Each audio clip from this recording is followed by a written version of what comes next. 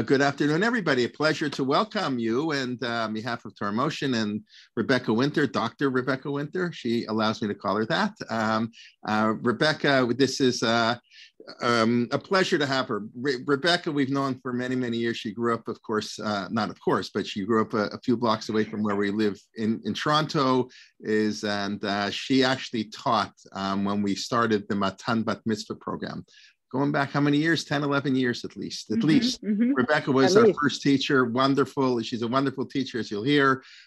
She taught here in Opana in Toronto. She's taught in the Atlanta in the school. She's learned at Matan, at Lindenbaum, and in the GPATS program at Stern. And she has a PhD in neuropsychology, which is where she's basically working now in private practice. So it's really covers all the fields, and it's a pleasure to welcome her. And from Atlanta, we like when she comes to visit in Toronto once in a while. So it's at least now. It's been a long time. Yeah, it's been a long time since you've been here. I know, of like everybody. Okay, Bakashan, it was actually Rebecca's idea to sort of do this series as a joint series. Her and her chavrusa, Jennifer Raskis, who taught last week and will teach next week, and then Rebecca will teach. Okay, 2 weeks is Erev Rosh Hashanah, but it'll be in 3 weeks she'll teach. So we're doing this sort of joint series on Teshuva in Tanach, and today Menashe, because he needed a lot of Teshuva, because I guess we'll soon hear, right? Okay, I was saying 52 years of doing Hara B'nai Hashem, got to do a lot of Teshuva for that. Bakasha, Rebecca. All right. Hi, everyone. It's wonderful to be back with Torah in Motion. Thank you for this opportunity, Rabbi Kalman, as always. And it is an honor to be teaching this series along with my friend, Jen Raskis. And I know a lot of you tuned into her wonderful shir last week. So can everybody hear me okay? Okay, fantastic. So I'm just going to share my screen with you so that you can see the sources that we'll be going through today. Hang on one second. Okay, and like Rabbi Kalman said, we are going to be talking about Menashe, the king.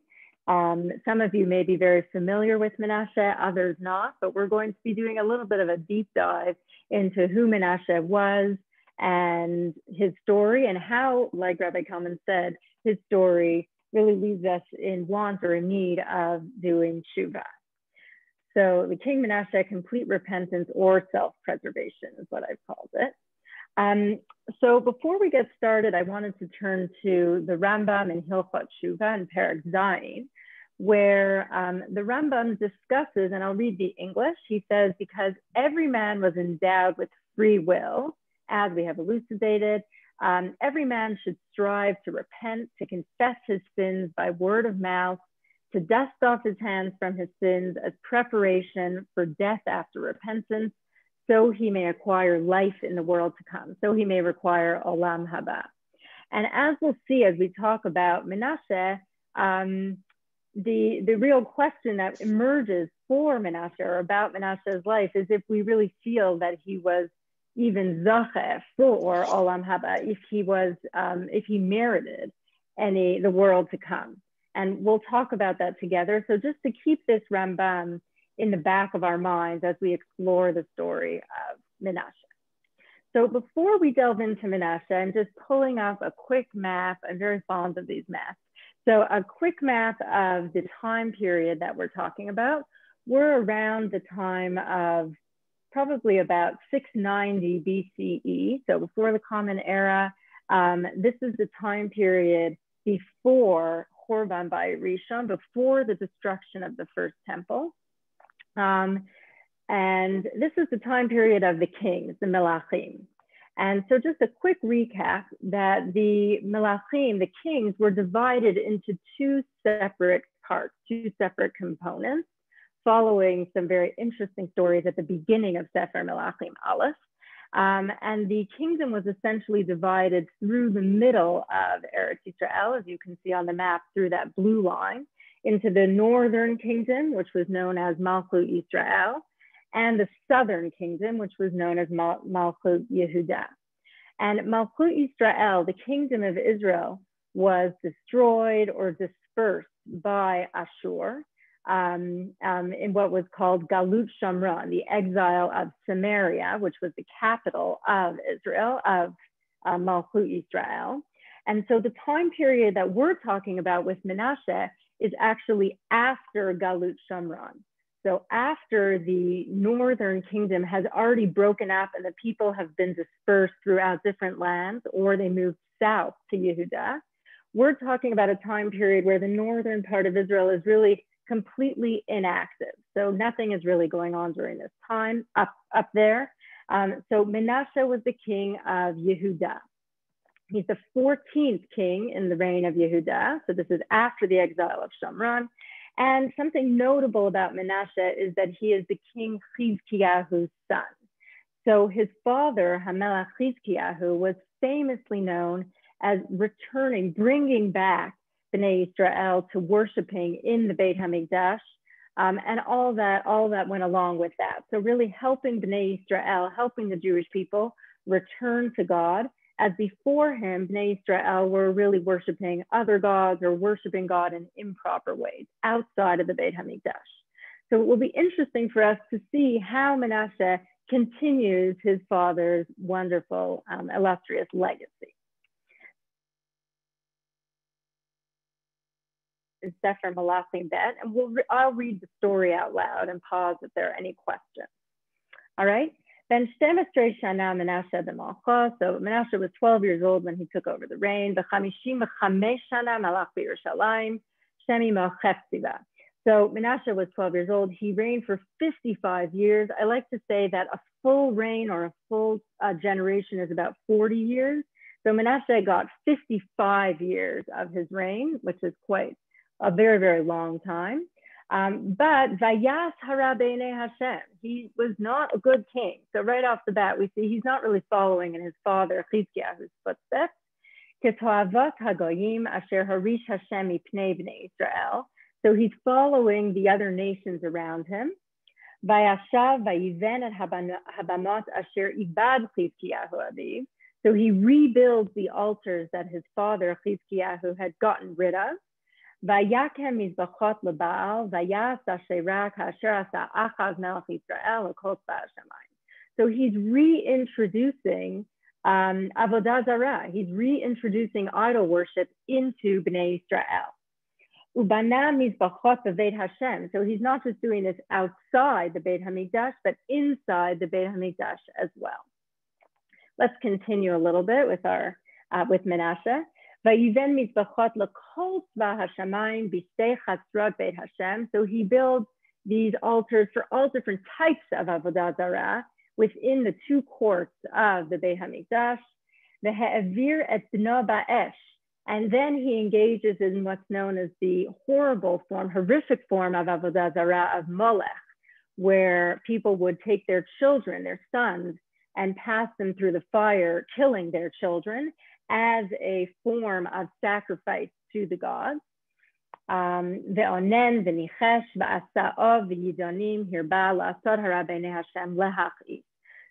he consulted with Av and Yidoni, these ghosts, which is not permitted. Everything he did was lehachis, to anger God. And it goes on to describe that he again puts these idols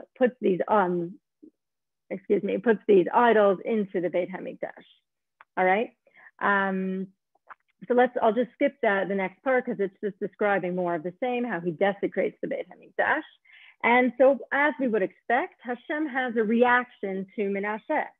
Vayidaber Hashem biyad avadav nevi'im le'amor. So Hashem sends a nevuah. He sends a prophecy through the Nevi'im to Manasseh saying, Ya'an asher asa Manasseh melech Yehuda ha'toivot ha'ela. Because Manasseh did this, hira mikol asher asu ha'emori asher lefanav, even worse than some of the other nations like the Amori that did before him. Vayachti gam Yehuda biglulav. And he also brought Bnei Israel, brought Yehuda to sin. Lachen כה אמר Hashem Elokei Yisrael, hineni mevi ra'a al Yerushalayim v'Yehuda, asher kol sham'a titzlana shtei oznav. I'm going to bring terrible things to Yehuda. Anyone who hears it, their ears are going to ring. ונתתי על ירושלים את קו שומרון ואת משקלות בית אחאב, ומחיתי את ירושלים כאשר ינחת הצלחת מחה והפך את פניה. So I'm going to wipe out Yerushalayim just like somebody would wipe clean a plate. Like very interesting imagery. ונתתי את שארית נחלתי ונתתים ביד אויביהם והיו לבז ולמשיסה לכל אויביהם. And I'm going to allow their enemies to plunder them. Yan asher asu et hara be'enai ve'yu mach'isim oti min hayam asher yatzu avatam Mitzrayim v'ad hayam hazeh. So says Hashem, because of what Manasseh did, essentially that's what's going to bring about Churban Habayit. That's what's going to bring about the destruction of Yerushalayim because of all the horrific, horrible things that Manasseh did. And the Tanakh actually continues, even after Hashem tells this to Manasseh and to Bnei Israel, the Tanakh then adds on one more extra terrible thing that Manasseh did. V'dam naki shafach Manasseh. The gam dam naki shafach Manasseh. Not only did Manasseh do all those terrible things, horrible forms of Avodah Zarah, desecrating the house of Hashem, killing his own children, but he also put many innocent people to death. He also killed innocent people. Harbe me'od. Ad asher mileh et Yerushalayim peh la peh lavad michatato asher achziat Yehuda la'asad hara. So even over and above the other sins, he also killed innocent people so that he filled Yerushalayim with blood and with bodies. So really just through and through a horrible, truly horrific king. And as we would expect, the Gemara in Sanhedrin jumps on Manasseh and says that Manasseh is one of only 3 kings who did not merit Olam Haba, who did not merit the world to come. The first being Yeravam ben Nevat, who was responsible, at least partially, for the division of the Melucha, for the division of the kingdom. The second being Achav, who we're not going to talk about now, but is considered one of the worst kings of Israel. When Israel was active, he was one of the worst kings of the northern tribes. And finally, Manasseh. And the Gemara in Sanhedrin says, Ma Achav ein la chelek la'olam haba. Just like Achav did not get a chelek in olam haba, he did not merit the world to come. Af Manasseh ein la chelek la'olam haba. So too Manasseh does not have a piece or a place in the world to come. And of course, this makes sense to us, I think, having read what we just read, this horrible, truly terrible king, no moral values. He does not merit the world to come. So I think so far so good about Manasseh, and hopefully people are scratching their heads and thinking, what does this have to do with Teshuva at all? But you will see in just one second as we move on with Manasseh. Now, the story of Manasseh is also brought, revisited in one other area of Tanakh called Divrei Hayamim. And Divrei Hayamim Chronicles is, sorry, did someone have something to say? Keep going. Divrei Hayamim Chronicles is a book that really is the last book of the Tanakh. So it's the last book of Ketuvim at the very, very end of Tanakh. And it reviews really a history of Bnei Israel, starting all the way from Adam, Shet, and Enosh, so all the way back to Adam, and ends off at the time period where Bnei Israel are returning to Eretz Israel from Galut Bavel, from the exile of Babylon, to rebuild the second temple. So Divrei Hayamim really goes through many of the stories and retells many of the stories, and it retells our story of Manasseh. And we're going to read that story together to see if there are any differences between the stories of Manasseh as he was presented in Sefer Melachim and Manasseh as he's presented in Divrei Hayamim.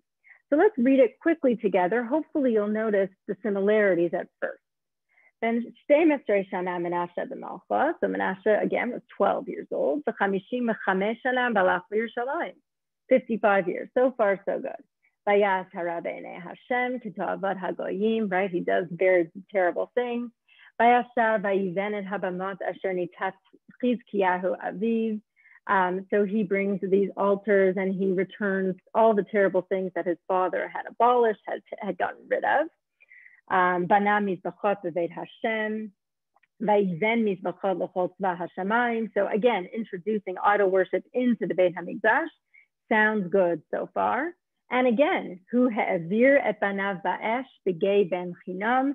So he passes his son through the fire, engaging in Molech. So far, again, so far, so good. Vayasem et tesel hasemel asher asa b'veit Elokim. Again, so he's introducing this idol worship, and he does all these terrible things. I won't read it completely fully, but really it does a good job of, I think, capturing, you can read it for yourself a little bit, but really capturing the gist of what Malachim was trying to tell us about Menashe and about his sins. Then Sefer Divrei Hayamim continues and says, Vayidaber Hashem el Menashe ve'el Amo v'lo hikshivu. So it tells us that Hashem first tries to talk to Menashe ve'el Amo and to Bnei Yisrael v'lo hikshivu, but they did not listen. Okay. And then it says, Vayaveh Hashem alehen et sarei hatzava asher lamelach Ashur. And Hashem brings upon them the officers of the army of the king of Ashur, Vayokedu et Menashe bachuchim, and they took him captive. They bound him up and they took him captive. Vaya'asruhu banachushatayim, vayalichuhu bavela. So they bind him up and they take him off to Bavel. Ukehatser lo chila et pnei Hashem elokav. And when he's there, when he's in Bavel and in distress, presumably, we'll talk about this later, but maybe being tortured, chila et pnei Hashem elokav. So he calls out to Hashem, his God, elokav, vayichana me'od, and he becomes very humble. Milifnei Hashem Elokei Avotav, before Hashem. Vayitpalel elav, and he davens out to Hashem. Vayater lo, vayishmas chinata, vayashivehu Yerushalayim lemalchuta, vayeda Menashe ki Hashem hu ha'elokim. And now Menashe knows that Hashem is God, Hashem is Elokim. So obviously, very, very different from the accounts of Melachim, where Hashem says, because of all the terrible things you did, I'm going to destroy Yerushalayim and bring about the destruction of the city of Yerushalayim. Here we see that Menashe actually has this opportunity and he turns back toward Hashem and does tshuva, as I would say in quotations, and we'll discuss if we agree it's tshuva or not. But then after he calls out to Hashem even more, Divrei Hayamim continues.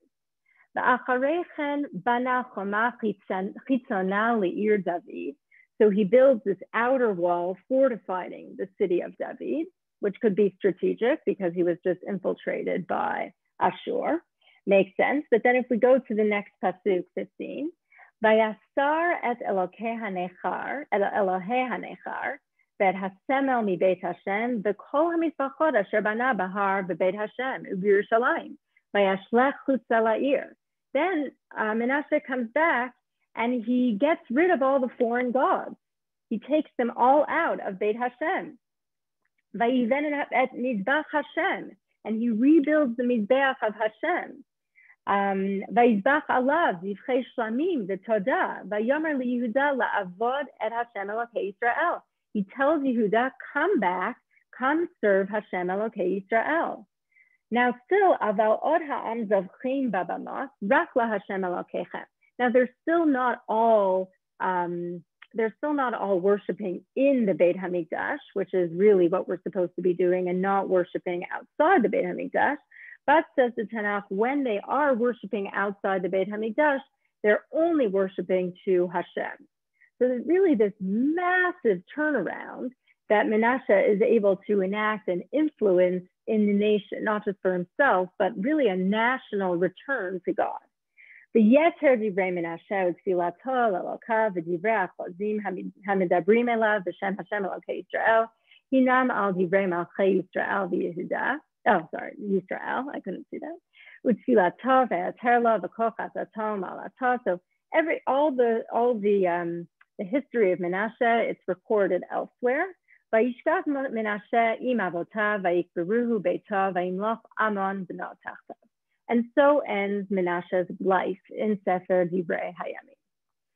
So obviously, two very, very initially similar accounts of Menashe's story, where Divrei Hayamim then leads us in a very, very different direction from Sefer Melachim. So one question for you, if anyone wants to shout out or participate, what are your impressions of Menashe's Teshuva, of Menashe's Teshuva that's as it's expressed in Sefer Divrei Hayamim? And if no one wants to answer, someone wants to put it in the chat, that's great. If no one wants to answer, that's fine. I can continue. Oops. I just wanted to see if anyone wrote anything in the chat. Okay, someone talked about Molech. Not everybody agrees that the worship of Molech actually involved killing children. It may have been an initiation rite where the child was passed over through the fire and emerged alive. That's very interesting. I never actually heard of that. If anyone has ever read The Source, is anyone familiar with that book? People are nodding. Yes, excellent. There's a yes, wonderful chapter. Yes, excellent. And there's a really wonderful, gruesome and difficult to read chapter in The Source that really talks about this form of Avodah Zarah and how it was really part of the framework of society during that time period. So I've never actually heard of that initiation, right? But you're saying, Lauren, that it was under duress. It's under duress. Was it sincere? Beautiful. You're talking about the Teshuva. Excellent. So what Lauren is saying is that it seems that Menashe's Teshuva was done under duress. So was this really sincere Teshuva, says Lauren, right? How could this truly be Teshuva if it was done while he was in captivity, perhaps while he was even under torture, right? How could we really consider this true Teshuva? But then, says Tova, after he was saved and came back to Israel, he did tikkun, right? So what's interesting really is that whether or not we agree it was Teshuva or not, and Lauren, there will be sources to back you up. We'll get to those in a second. After Hashem allowed him to be saved, and then he comes back to Yerushalayim, and he is in some ways mitaken his previous deeds.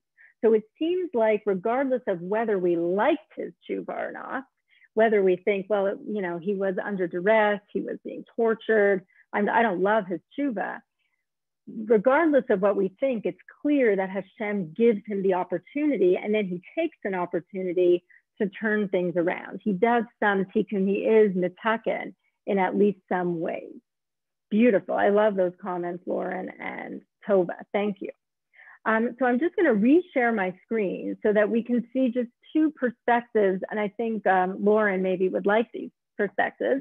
The first one comes from the Malbim. And the Malbim says that there's a reason why the Teshuva is not talked about at all in Sefer Melachim. Why? Because it says, V'gam dam naki shafach Menashe, that Menashe spilled innocent blood, and shemilvad michatata asher hechti Yehuda, that was separate or was different from the ways that he got Bnei Israel to sin through Avodah Zarah. Hu atzmo nishar biyado chet shvichut damim, right? He still is sitting with the sin of shvichut damim. V'al kein lo zachar bekan she'asa teshuva k'mo shehizkir b'divrei hayamim.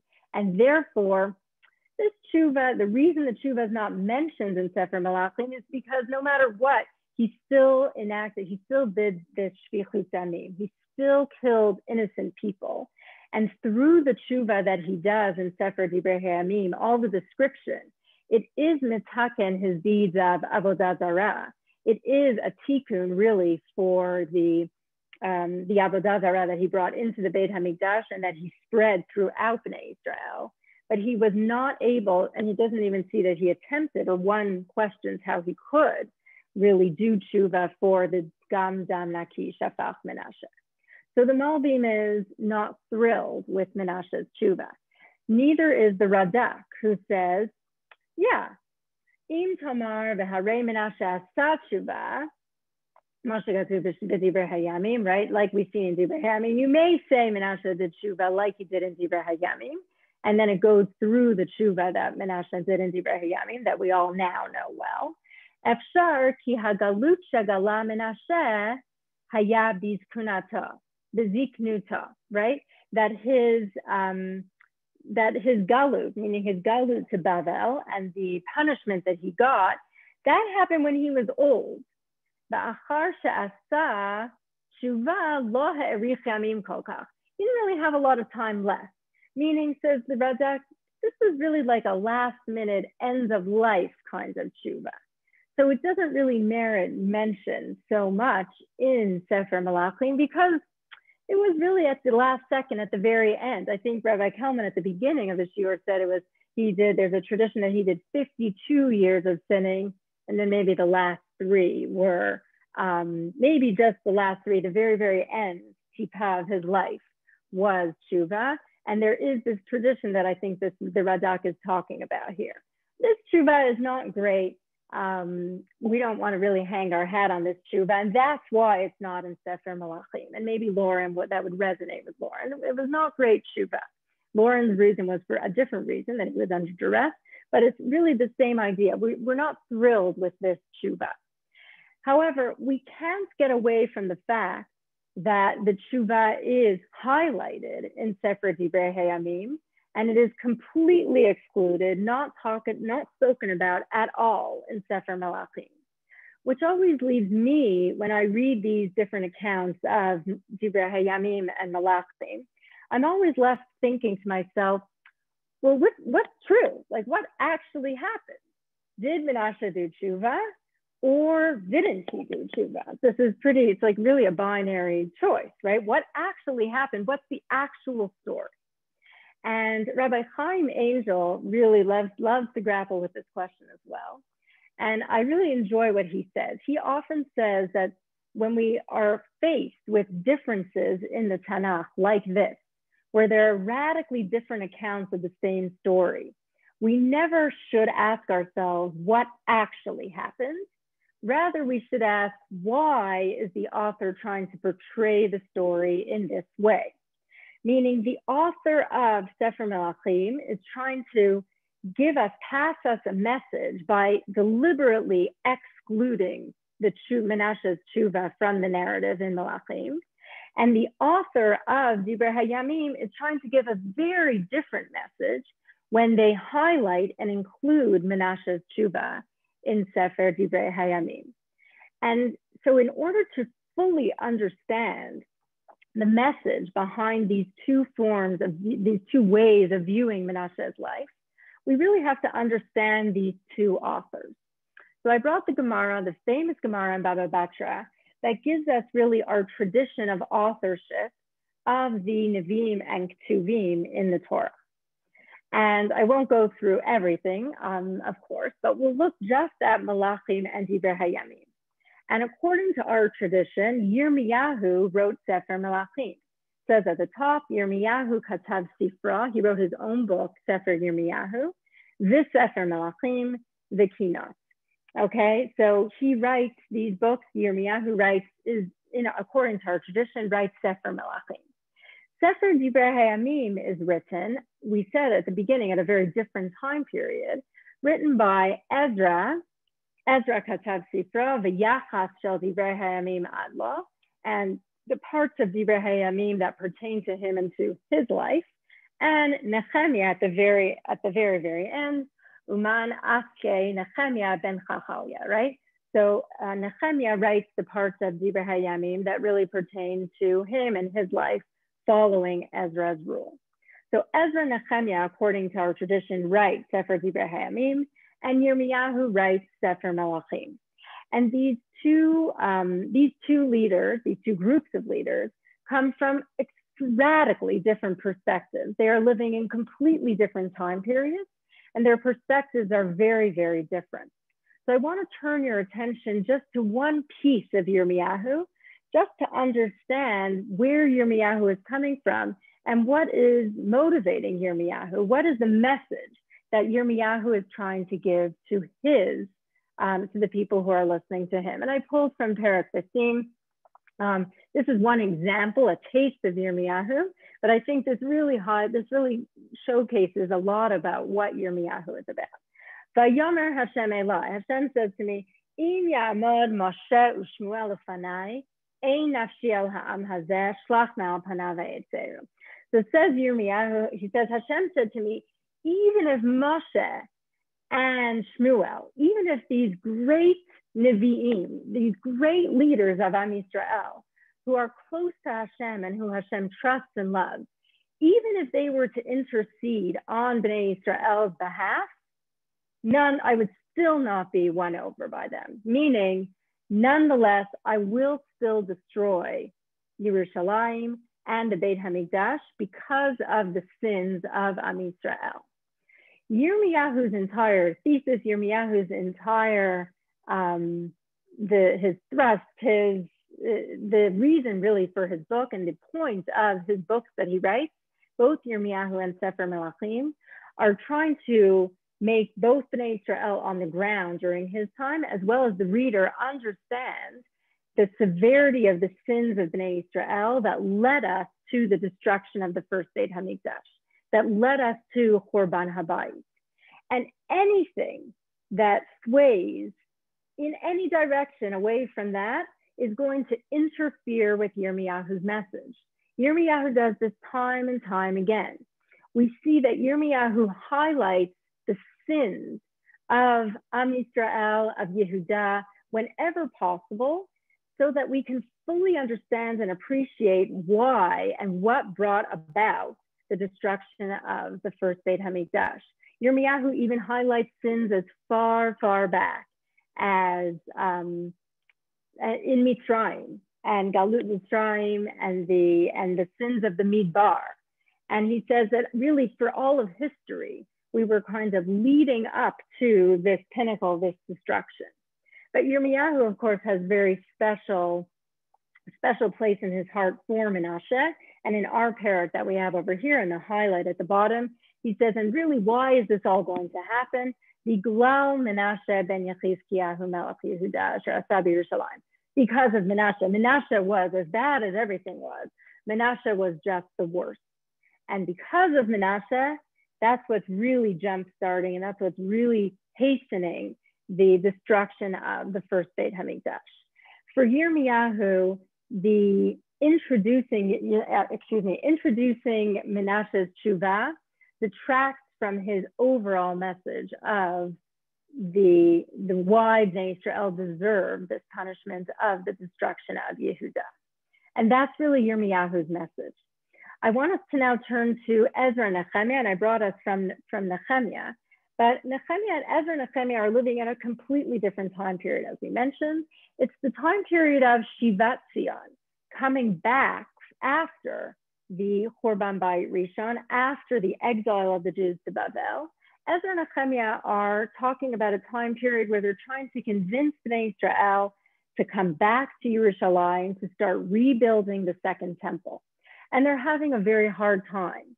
As you can imagine, the Jewish people in Bavel were becoming comfortable in Bavel, as many of us are. Now, some of us are in Israel, but I'm comfortable here in Atlanta. But many of us are comfortable outside of Eretz Yisrael. And so too the Jews of Bavel were also comfortable outside of Eretz Yisrael. But another layer to add to this is that many of the Jews of Bavel that Ezra and Nehemiah were dealing with at that time were also very unaffiliated, meaning they had lost many of the core principles that really uphold our religion, some of which are keeping Shabbat, intermarriage, and that was really rampant throughout the communities of Bavel that Ezra and Nehemiah were leading. Even when they led a small amounts of Jews back to Eretz Yisrael, those Jews were still very distant from practicing many of the core values of Judaism. And so Ezra and Nehemiah write very, very differently from Yirmiyahu. As you can see at the beginning here, I have Nehemiah Perek Yud Gimel 13. Nehemiah says, Zachra li Elokai al zot va'al temach chasadai. Hashem, please remember the good things that I did. Asher asiti beveit Elokai mishmarav. Remember the good things that I did, because I'm about to talk about some of the sins of Bnei Israel right now. But while I talk about these sins, I'm starting off my nevuah, I'm starting off my parak by saying, remember the good, Hashem. Don't forget the bad, Don't remember just the bad things that we're doing. Please, Hashem, also remember the good. And then he goes in to talk about the problems of Shabbat and intermarriage. And then Nehemiah even brings up, Melech Shlomo. He says, Halo al elech chatash Shlomo in the bold. Al elech chatash Shlomo melech Yisrael, uvagoyim harabim lo haya melech kamohu.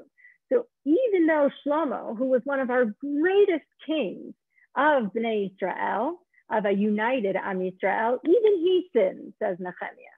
So please, Hashem, please also remember that we did good things in spite of the bad things that we did.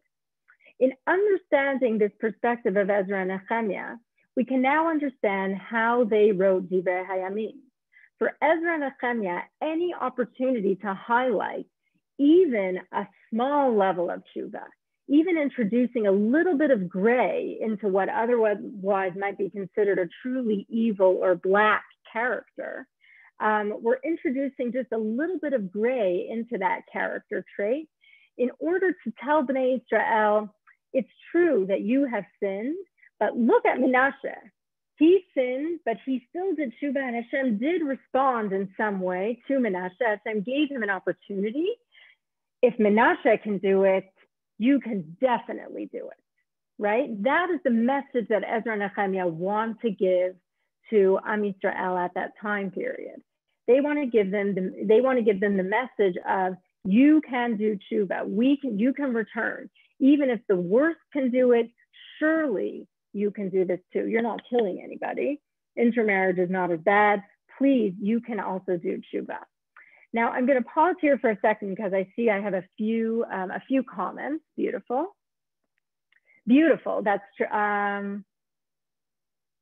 Another possibility sorry, I'm going to start from the top here.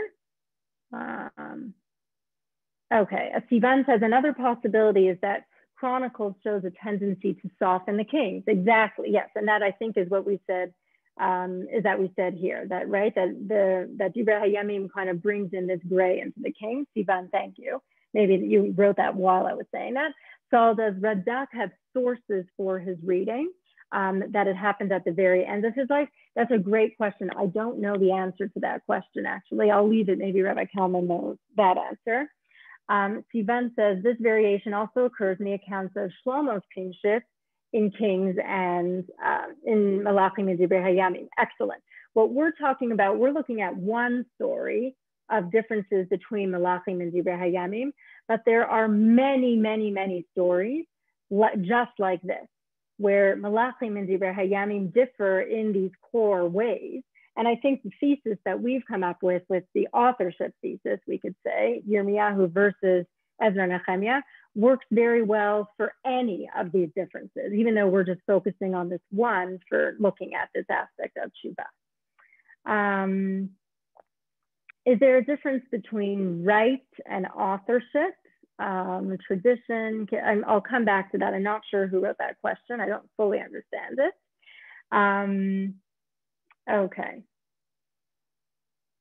Okay, excellent. Okay, well, excellent. I like these comments. I'll come back to them a little bit at the end, if that's okay with everybody. Beautiful. So let's come back to this. All right, so this is Ezra and Nehemiah. They're really seeking and they're really hanging on to almost this radical form of forgiveness, this radical form of forgiveness from Hashem, even in the face of this true evil of Menashe. And in order to really understand the way that the Gemara Yerushalmi looks at this form of forgiveness, Yerushalmi really shows us how, according to one perspective, Menashe, and maybe Lauren will like this, how Menashe's tshuva really was so inauthentic, and nonetheless Hashem still forgave Menashe. And I'll read the Yerushalmi to you. The Yerushalmi says, Rabbi Levi said, the Ashurim, the Syrians, filled a copper cauldron and placed Menashe in it and lit a fire under it. When he saw his plight, so they're torturing him. When he saw his plight, he called out to every idolatrous deity.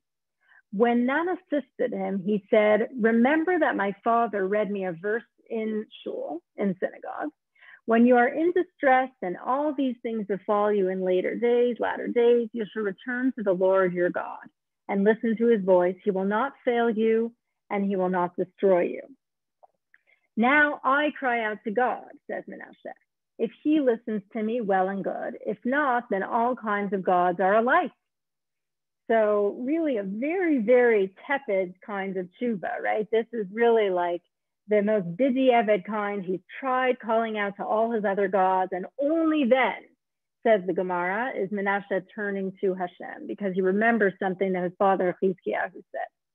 The angels barricaded the windows of heaven that the prayer of Manasseh would not ascend to God. And they said, Lord of the world, are you willing to give gracious hearing to one who has worshipped idols and set up an idol in the temple? And I would add, killed so many people, right? Are you willing to give this hearing? Are you willing to accept this man's tshuva? And Hashem says, if I did not accept the penance of this man, replied God, I should be closing the door in the face of all repentant sinners.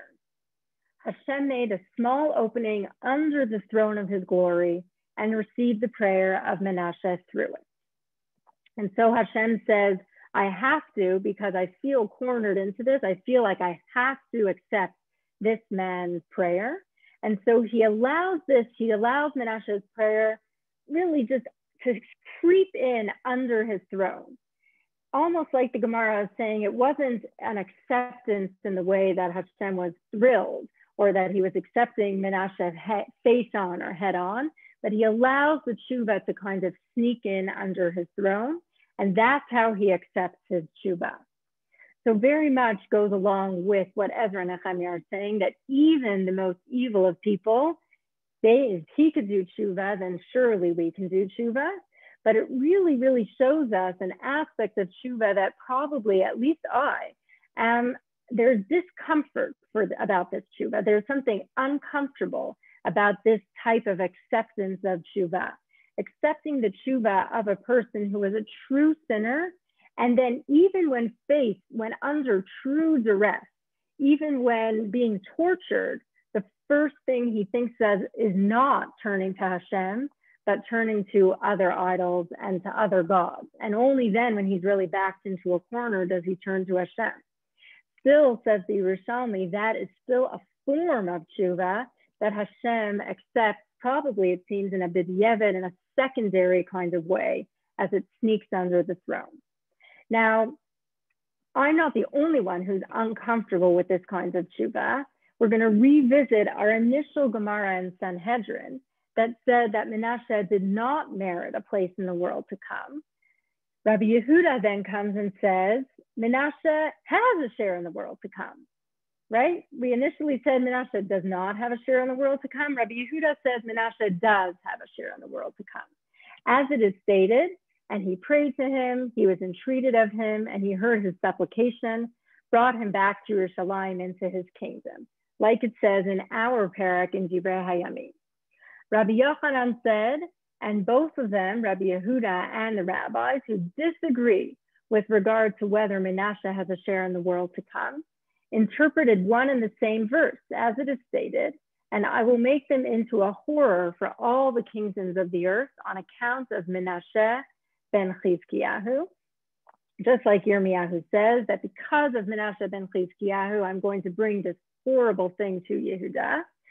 Rabbi Yehuda says that on account of Manasseh means that the Jewish people will be judged harshly, as ultimately one as wicked as Manasseh repented and they did not do so. So says Rabbi Yehuda, he says, well, Manasseh repented, but even though Manasseh repented, Bnei Israel did not do so, says Rabbi Yehuda, even though that doesn't seem to jive with the actual text, which says that Manasseh brought the people back to Hashem. And one sage, the rabbis hold that on account of Manasseh means because he did not repent and the people followed in his footsteps. So the second opinion is, well, Manasseh really did not repent, and therefore the meaning would be that he did not merit in Chelak L'Olam Haba. He does not merit in a place of the world to come, and the people followed in his footsteps. Rabbi Yochanan then says, anyone who says that Manasseh has no share in the world to come discourages people from doing tshuva, discourages penitence, as Menashe repented, and according to them is nevertheless excluded from the world to come. So says Rabbi Yochanan, we have to, even though we're uncomfortable with it, we have to say Menashe merits a place in the world to come. Otherwise, we're discouraging people from doing tshuva, which is what our Gemara in the Yerushalmi was saying as well. We have to encourage people to do tshuva, and therefore we must accept Menashe's repentance, and therefore he does merit a place in the world to come. Do I hear a comment? No. All right, beautiful. Now again, I'll go back to sharing my screen. Now again, this is the reason that this is a machloket in the Gemara, I think, in Sanhedrin, is because it's unclear, it's so uncomfortable. On one hand, how can we say that someone does not merit a place in the world to come if they do some kind of tshuva, even if it's the kind of tshuva that Menashe did? Like Ezra and Nehemiah, we want to really believe that anybody can come back. But then there's that lingering question, is that true? Can anybody come back? Anybody? Somebody as horrible and as evil as Menashe, can he really come back? Which brings us to the Yirmiyahu perspective. It's not even worth talking about Menashe's tshuva because he was not worthy of tshuva. And regardless of his tshuva, he still is what essentially brought on or ushered in this era of Korban by Rishon. And so it's an uncomfortable kind of place to be with Menashe, with these two different perspectives on tshuva, either a real radical acceptance or a complete rejection, really, of his tshuva. But I want to revisit, and I'm sorry if anyone wants to say something, I'll wrap up quickly and then make time for questions. I want to revisit just that middle piece of the Gemara, which really highlights the impact of Menashe's tshuva on the nation. And I think that we are inherently uncomfortable with Menashe's tshuva on a very personal level, right? That his personal tshuva, it's unclear. Should it really be accepted? Shouldn't it? Does he merit a place in the world to come? Doesn't he? Seems to be a real machloket. But for us to take a step back and remember that regardless of whether he was worthy or not, Menashe has a tremendous impact on the actions of other people. He is a king. He is the monarch who rules a large group of people, all of the remnants of Am Yisrael after Galut Shamron. And so what the rabbis say in the middle, because he did not repent and the people followed in his footsteps, meaning that the people follow their king. And Menashe's actions really do have impact on other people. And it's possible, potentially, we can think about Menashe's actions as Hashem hears his tshuva and lets it creep in. It's possible that Hashem is saying, okay, Menashe, I'm going to give you another chance, really to see if your new actions can affect Am Yisrael. And we see that Menashe's actions truly do affect Am Yisrael, and he allows Bnei Yisrael, he has Bnei Yisrael come back and be zoveach and worship in the Mikdash. Even though he did such horrible things, he really does include the people and he allows them, he brings them back. And it reminds me of this concept of that we read about in Baruchi Nafshi on Rosh Chodesh. Every Rosh Chodesh we read this beautiful prayer, Baruchi Nafshi.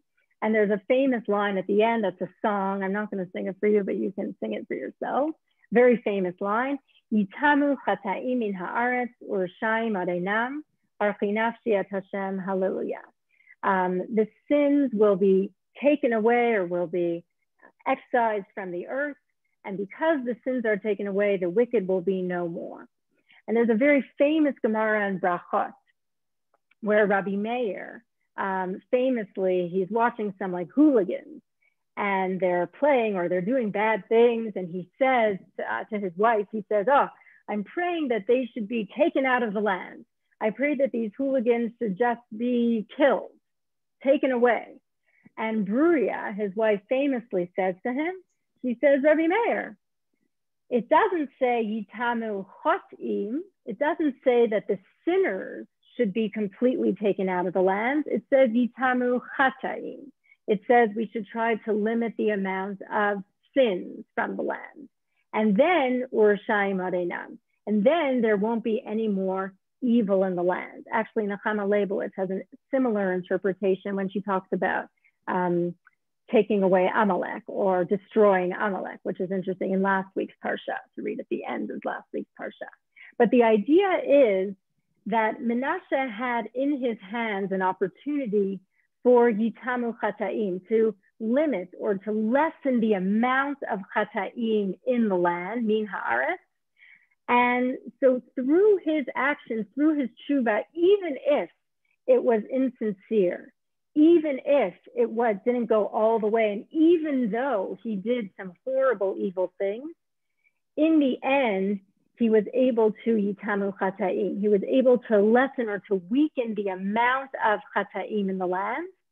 And maybe for that reason, he does merit Olam Haba, even though it's still a difficult concept to wrap our heads around. And so I think for us moving forward, to think about how our actions not only impact us as individual people, but how we really may impact those around us, and how we are really, the goal maybe should be Yitamu Chataim. How can we help lessen the amount of evil in the world, regardless of maybe even who we truly are as people, and that will really bring down the level of evil and the amount of evil in the world. So thank you so much for listening to our accounts of my accounts of Menashe. I'm going to look in the questions to see if there's any questions, or if anyone wants to comment or question about our accounts of Menashe and his good or bad tshuva. Otherwise, it's wonderful to see everybody, and I'll see you all in a few weeks. Hey, thank you. I just, hold on. Did you get all the questions at the end? Oh, let me see. Yeah, I think there are a few comments you did not get at the end. Yeah. See? Okay, Saul says, despite the weak level of Menashe's tshuva, it nevertheless was recognized by Hashem, who even intervened to have it accepted. It wasn't nothing. I do agree, Saul, absolutely. On account of Menashe, it sounds like the exact opposite of for the merits of our forefathers. Not for our sake, for your sake, for the sake of our patriarchs. Sivan, do you mind explaining your comment? If you're still here. Okay. I'm not sure exactly what that means. It sounds like an interesting comment. Okay. No. In several prayers, this phrase occurs, that not for our sake, not for our merits, but for the merits of our ancestors. And in one of your slides, you said on account of Manasseh. So that seemed like the exact opposite of being rewarded for the merits of our forefathers. Here it's being punished for the sins of Manasseh. Beautiful. I think that's a wonderful comment. And I think that in the times of, I love that you're bringing that up, because in the times of Ezra and Nehemiah, there was almost this heaviness, this feeling that we are paying for the sins of our forefathers, that we're the reason we're in this situation, that we have to schlep back to Eretz Yisrael, and we have to go through this hardship to rebuild the temple, that we were in exile in the first place, was because of people like Menashe. And Bnei Israel kind of carried that burden on their shoulders. And I've seen commentary, I've seen in books written about Ezra and Nehemiah, that there's the way that Ezra and Nehemiah tried to write Divrei Hayamim is to almost to introduce this aspect of, but it is not, we're not being punished for our forefathers. It is not our fault. We are able to move on from their sins. So I like that you brought that up. And I think that that's something that Bnei Israel during that time, they kind of lived with that idea of on account of Menashe, which, as you said, is the opposite of on account of our forefathers. It's a beautiful point. The patriarchs and the kings probably have ability to distribute their merits and shortcomings among generations of people.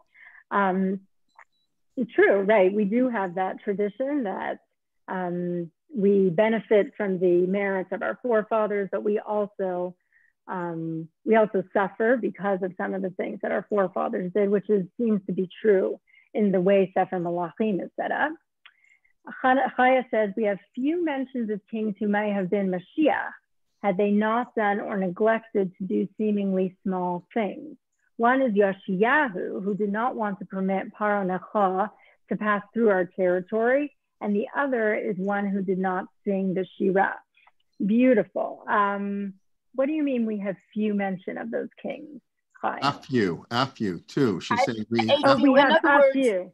Right, yeah. Which means that there are people whose whole lives may have gone in one direction, and yet something can have messed it up. And so in one way, it can be done in a negative way, that they were worthy of being Mashiach, and yet because, was it Chizkiyahu or who did not sing Shirah, and Yoshiyahu, who thought that the Jews were better than they were, and therefore whatever. So I'm saying in the same way, Menashe was able to affect a whole lifetime by even a small action, because it works both ways is what I wanted to say.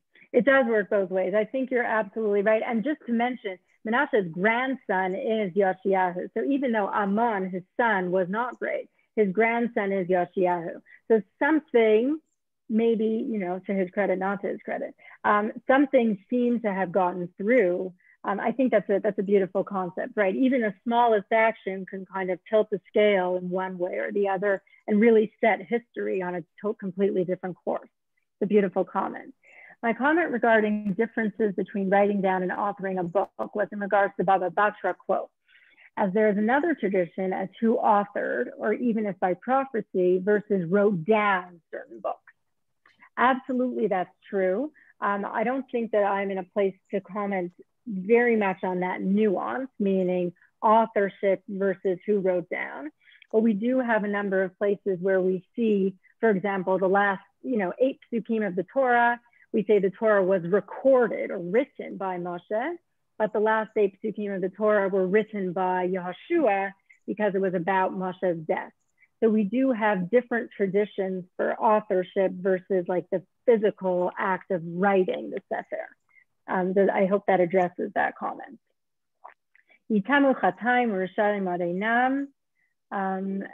How do we explain the second part of the verse? Urushalayim Odeinam, is that the part, Tova? I don't know if Tova's still here. I presume so. If you tell me Urushalayim Odeinam means get rid of the evil. And so Urushalayim It doesn't say Rasha, it says Rishaim, the evildoers. The evildoers, exactly. That's true. I was taking some poetic license and saying that we're getting rid of the evil, but it's true. What Bruria is saying, Yitamu Chataim, if we take away the Chataim, then there would be no more Rishaim. People would no longer actually be evil because they would no longer be doing evil things.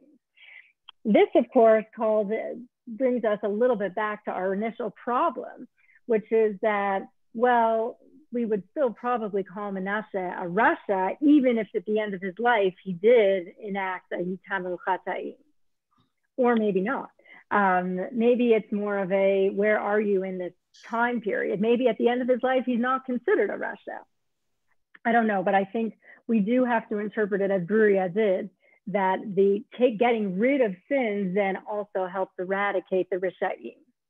Not by killing them, but by changing them from sinners to non-sinners.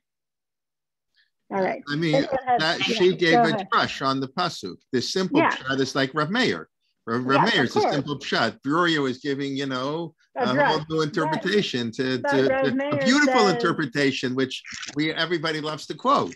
That's Rav Meir says you're right because maybe it's just because it's his wife, and his wife always has to be right. But either way, he agrees. Yes. Okay. Thank you, Rebecca. Right. We'll see you again in 3 weeks. Next week, Jen is going to be talking on Yosef. Remember, these are 4 stories in Tanach and the power of Teshuva. So next week, 1 p.m. will be on Yosef. This evening, 8:30 p.m., Mark Shapiro will be talking on Shaul Lieberman, unrelated Teshuva, you know, our regular series. Everything's related to Teshuva. Learning Torah. Everything we do is relating to, but not in a classical way. And tomorrow morning, Rabbi Adler re-experiencing Rav Soloveitchik's Rosh Hashanah tomorrow at 11 a.m. Then we have Wednesday, Beni Gesundheit, musings on the Machzor. At 11, Malchut Zichronot and Shofar discussing the Musaf of Rosh Hashanah, always in his creative, ingenious ways. And then the Haftorah with Moshe Sokolov, 8 p.m. on Wednesday night. Thursday, Gil Pearl on the Yud Gimel Midot HaRachamim. And then at 8:30 p.m., Rev Sam Berkowitz giving the Parshat HaShavua Shir at 8:30, my Shir Pirkei Avot 9:30. Pirkei Avot is always on Tshuva, I think, even though, again, it's not directly Tshuva, but Pirkei Avot is such a beautiful book of Tshuva. Anyways, that's a little plug I normally don't give. And then on Sunday, Natty Helpgott is not speaking this Sunday. He's taking a break. You know, he did 2 weeks. Yonah is missing this week, but the YC2 Yom Yun will continue next week, and Rabbi Liebtag will continue on Sefer Dvarim, and then back to Monday morning, and Daniel Reinhold at 11 a.m. before Jennifer's class. Okay, so that gives you the whole week. We look forward to learning with you as always. I encourage you to invite your friends, and we look forward to seeing you a little bit later. And thank you, Rebecca. And okay. Thank you, everyone. Wonderful to see the you. kids are enjoying school, so it's a little quiet in the house. You know, oh my gosh, very exciting. So, okay. Thank you, everybody, and we look forward to learning with you soon. Okay, thank you. All. Thank you. Bye-bye.